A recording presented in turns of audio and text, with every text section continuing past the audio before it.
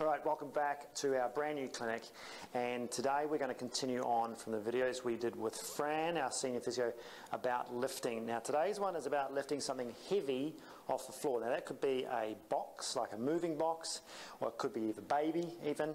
We're going to teach you what position you need to be in, how to work on your breathing, and what you need to work on with your neutral spine or the position of your spine in this scenario. So if you imagine that is going to be something heavy. We're using a Swiss ball today. Clearly that's light, but this is going to be items up to, around about 30 kilos perhaps.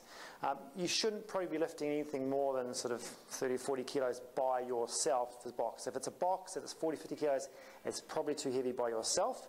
Even though people train, lifting 30, 40 kilos, they don't do it directly off the floor.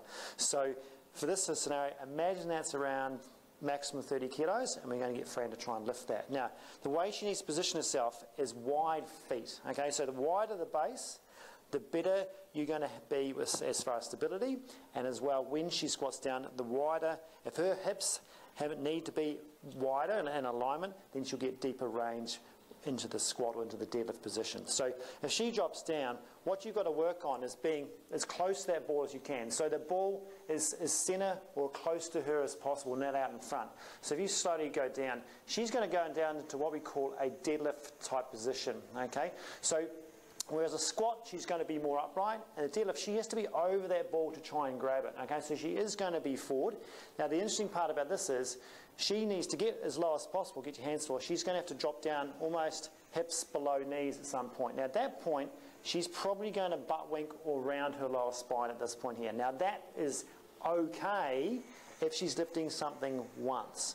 What I don't like to see is people butt winking and dropping down like that and rounding that spine repetitively if they're doing lifting in the gym. Okay, so if she was doing deadlifts in the gym or squats in the gym and she is repeatedly lifting something like that, okay, like a bar in front or kettlebells in front, she doesn't want to be going that deep. There's no point for her to go that deep to get depth for strengthening of the quads and the glutes if she's going to round her spine out with a weight load in front. Okay, repetitive stuff like that is just a recipe for injury. So when you're lifting something heavy once, of course you have to get that low, and it's okay to get down there as long as you're bracing and as long as it's a one-off type movement. Okay, so if she comes down at this point there, her core needs to be on, so meaning she needs to be doing that quick breath out, drifting her pelvic floor up and in, and then as she comes up, she needs to grab on there, keeps that nice straight back as she comes up. So all the power comes from hips